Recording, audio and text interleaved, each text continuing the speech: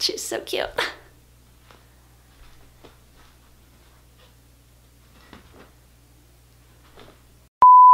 Hey everyone, in today's video I'm going to go ahead and share 3 fun and easy literacy games that you can play with just a few dice. I love sharing fun and easy to play dice and card games. In fact, I have a whole playlist about it right here, but most of those games that I've shared, especially my dice ones, are involving math. So I wanted to go ahead and just share 3 fun and easy ones that you can swap in and out with all sorts of different literacy skills. If you've watched my videos before, then welcome back. And in case you are new here, my name is Susan Jones. I am a former 1st grade and K-2 literacy teacher who now spends a lot of time here on YouTube sharing tips, ideas, and activities with teachers just like you.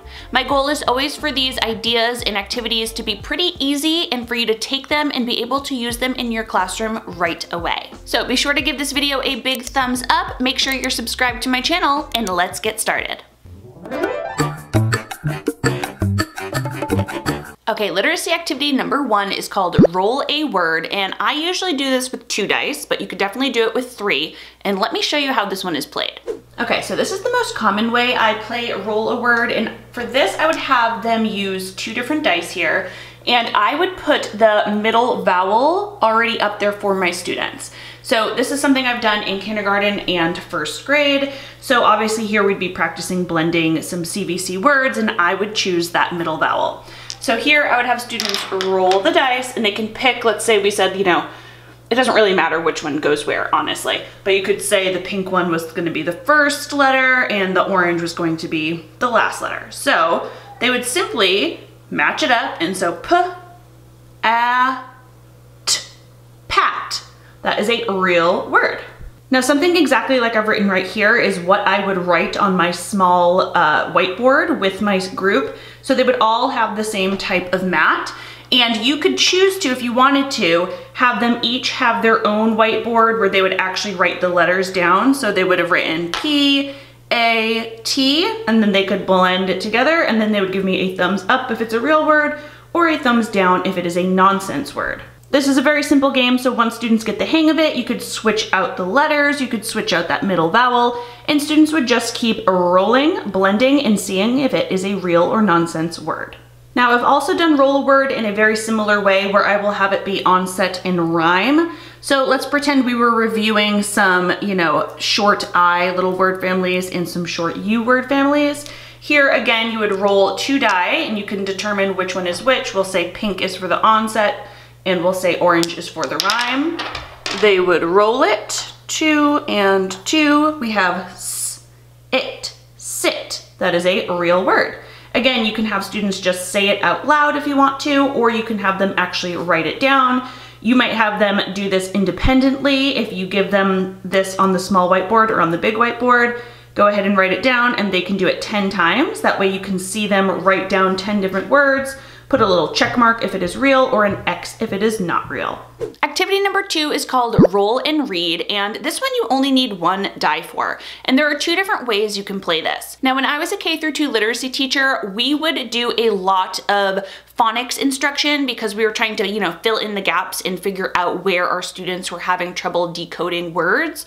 So we would do a lot of phonics instruction, and after we would blend phonemes together, blend letters together, then I would have students read decodable sentences. So if you want to have them play roll and read in this sort of small group manner, you might do it like this. You can put a little sheet up like this, and you just go ahead and make whatever sentences you know your students are working on. And I wouldn't actually even do a sheet like this. Instead, on my small whiteboard, I would just write 1 and write the sentence, 2, etc., all the way through 6. So they would have 6 different sentences that they're trying to read. So here's an example if students were working on CVC words, let's say, and if student went ahead and rolled a 4, they would go ahead and read that sentence aloud. Now in a small group of 3 to 4 students, I would definitely have my students take turns. They would roll that die, read the sentence aloud so I could hear them actually decode it. And then again, even if they rolled that same sentence over and over, or if they already heard another student do it, I could at least hear their fluency and see how they are able to go ahead and decode the words in a nice, smooth manner. Now, speaking of fluency, another way you can play roll and read is if you wanted to do this whole group, and let's say you were working on fluency with your students. Now, they might have a passage or a book that they're reading, but you can throw a sheet that looks like this up on the smartboard, or again, you can just write these things on the board, and this would give students different ways to go ahead and read that sentence or that paragraph or whatever book you're wanting them to read. I usually do something like this when students are reading with a partner and maybe they have to read a sentence or a page from their book like a robot or like an alien. I also like throwing in different emotion words like angry, sad, tired, annoyed. And I like for students to go ahead and read that passage over and over in the different ways. So all students would have to do is go ahead and roll that die, find out how they're going to read that story or sentence, and then read it the way that they rolled. The last literacy activity I'm going to share today is called Roll a Sound. Now, I like this one for phonemic awareness because students are having to isolate the either beginning, the middle, or the end phoneme, depending on how you play, and it's just a fun way for them to go ahead and do that and then also identify the grapheme that matches the phoneme. This one too, you can play a few different ways, so let me show you how to do that. Okay, so for roll a sound, it is as simple as this, where you'll just print out 6 different images. Here I have some CVC clip art images that I already own. You could find any 6 images from the internet or maybe that you have anywhere and print them out and put numbers 1 through 6 on them. Now to do this, well, at least the way I do it with my kids, is you will just determine before the game starts if we are identifying the beginning, the middle, or the end sound of these pictures. So they'll go ahead and roll a die. 1, sun. Let's pretend we are doing initial sound. So they would simply say s. Roll again. 3, p, pot. So they would just keep doing that over and over as practice. Now again, once you had them do this a few times, either in small group, whole group, maybe you're individually working with one student, then you could switch it to the medial sound or the final sound.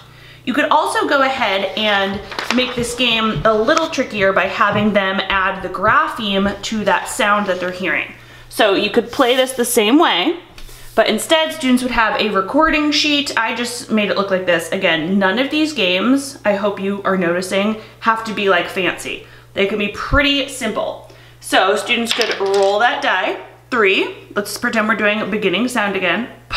And they would have to go ahead and write what makes that sound here.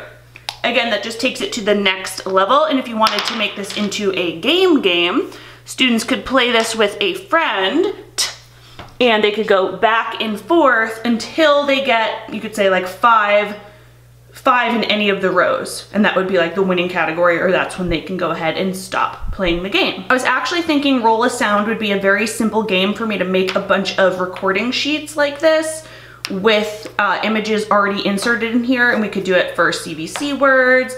It could go up to digraphs. So we could do this with a lot. So if this is something you are interested in, me making like a 1-sheet page of this type of game, let me know in the comments and I will see if I can go ahead and whip up a quick little unit for that. So there were 3 very simple literacy activities that you can do with just a few dice on hand. I loved doing all of those pretty much all the time in small groups. So maybe if you're doing guided reading groups or you're working on a specific phonics skill or whatever it happens to be, you can simply plug in those different skills you're working on, grab some dice, and get to playing. There are so many other ways you can use dice to practice literacy skills. If you have any other literacy games that you love using dice, drop them down in the comments below, or if you want to see more videos like this, I have tons of other literacy skills you can use with dice. Go ahead and let me know in the comments and I'll see if I can make another video like this one. As always, I hope you enjoyed this video. Go ahead and give it a thumbs up if you did, so I know. Subscribe to my channel and I will see you in the next video. Thanks guys, bye.